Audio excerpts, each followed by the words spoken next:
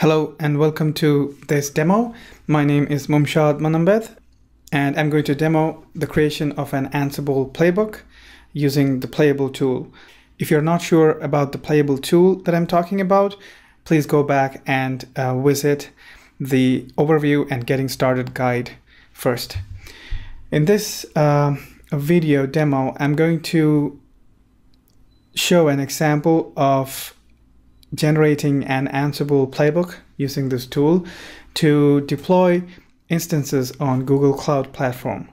So I have a project created here on Google Cloud Platform, and I'm going to use this project to demonstrate the solution. So basically I have one compute instance here, as you can see, and that is where I'm going to deploy the tool. So detailed instructions on deploying the tool, Playable tool, is available on another video called Getting Started. So, but here I'm still just going to demo that real quick. So I'm just going to, I have Docker installed on this, so I'm going to do a sudo docker run 80. I'm going to create a port map for the web server, and I'm going to say Ansible Playable. And as you can see, it immediately kicks off and starts the web server. And as you can see here, it says Express server listening on port 8080 in production mode. So I'm now all set to go ahead and access the web browser. So I'm going to access the external IP for this instance, and it's currently HTTP. So I'm now I can now see the Playable web portal. Once I'm here, I can now go ahead and create a project, but you'll have to log in first. By default, an admin user is created.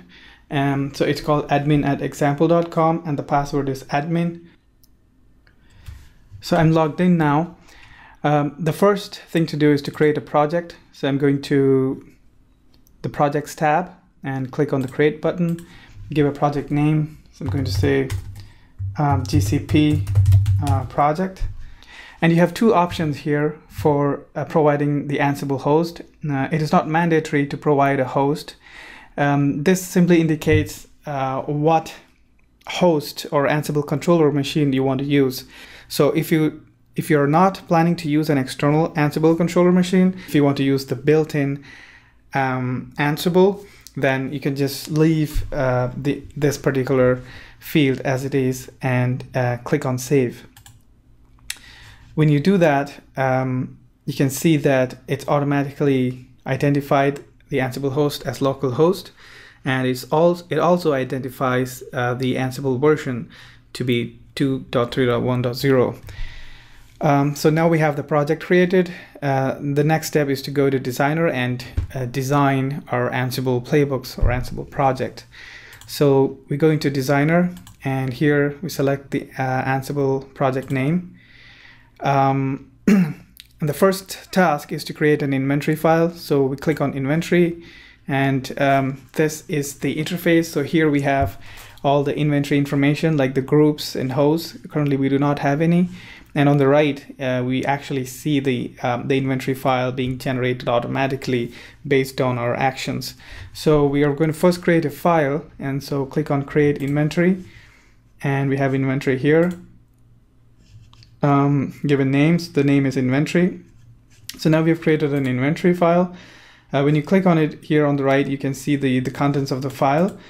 We can now create groups and hosts. So I'm just going to create a local host here. So click on create, and this interface lets you create a host. I'm just going to create local host, and I do not have any groups as of now, so I'm just going to leave this section as it is. And then in the host variables, I'm going to define a set of key and value pairs. So one of the key value pair that I need is the Ansible connection. So I have Ansible _ connection, and that's going to be local for local host. And I also need a set of key value pairs for the Google Cloud Platform. So there are a set of prerequisites. If you go to the guide, Ansible's guide on Google Cloud Platform, you will see that there are some prerequisites required, such as creating a service account and downloading the JSON credentials. So I've followed these instructions and I've created a service account. So if I go back to my Google Cloud Platform console under IAM and Playable, so I've created a service account called Playable, and this is what I will be using to establish connectivity from Ansible to my Google Cloud Platform. And I have, if I go to service accounts here, I have created a set of key value pairs for that can be used. So you basically need a credential file to establish connectivity to Google Cloud Platform. So if I go to Playbooks, I'm going to create a new playbook. So I say playbook here. I'm going to say GCP demo. So GCP demo.yaml is automatically appended. And then when I select the playbook, I get to create plays. So my first play is going to be deploy GCP or deploy application on GCP. And I can give a tag for it if I want. I'm just going to use the same as tag. Then I get to select the inventory file and the hosts for that particular play. Click on save. And now if I click on the plays, I now get to create tasks under the plays. And as you can see here on the right, as and when we go and create playbooks and plays, it automatically creates this playbook on the right here based on our inputs. Now click on create task. Then I'm going to say deploy compute engines on GCP, and the module, this is where we specify the module. So when I start typing, as soon as I start typing, it automatically lists all the modules available. So I'm going to say GCE, and GCE is the module that I'm interested in, and you can see all the other Google Cloud Engine modules that are listed here automatically. And when I say GCE here on the right, at the top, I first get a help section which describes what this module does, and here on the bottom I get a few examples of using this module. But here on the left bottom section here, I get to see all the parameters that are required or that are part of this particular module.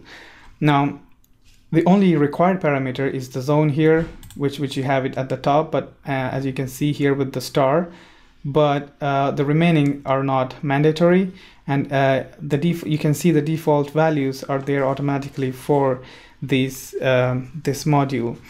So what I'm interested in here is a few parameters. For example, the credentials file. So I've actually stored, I've already created a service account and downloaded this credentials file as part of a prerequisite. So if you go to the guide, Ansible's guide on Google Cloud Platform, you will see a set of instructions available here to create a service account and download the JSON credentials. So I've already followed these instructions, and so I'm just going to give that information out here. So I've stored my credentials in a file called /etc/playable_service_account.json. So that's there, and I'm really not bothered about any of these. I'm just going to leave it all as default. So what I'm interested in next is the property name. So I'm going to say playable here. So all my instances starts with this name, and then num instances is the number of instances I want to create. So I'm just going to say 10. So it creates 10 instances. And the project ID right here. So I need to specify the project ID. So if I go back to my Google Cloud Platform console, and here if you click on the project here, you get the project ID. So I'm just going to take that and put it here. And then I have the service account email. So this is the email that is required for your, this is the email of your service account. So if you go to IAM and service accounts, I've already created a service account following the guide here, and I'm just going to copy the email and paste that here. Then I'm just going to leave the rest of it as it is. So the state is going to be present, so I'm good with that. And I'm going to say save.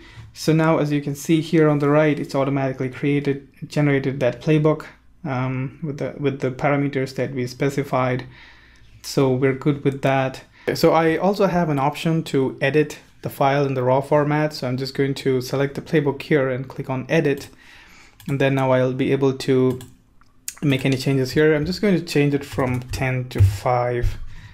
I don't want too many deploying.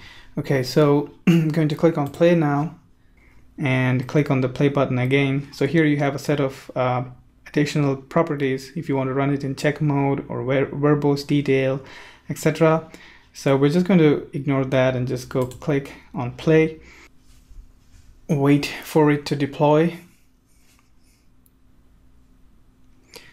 Okay, so it is successful. As you can see here, 2 OK and 1 changed.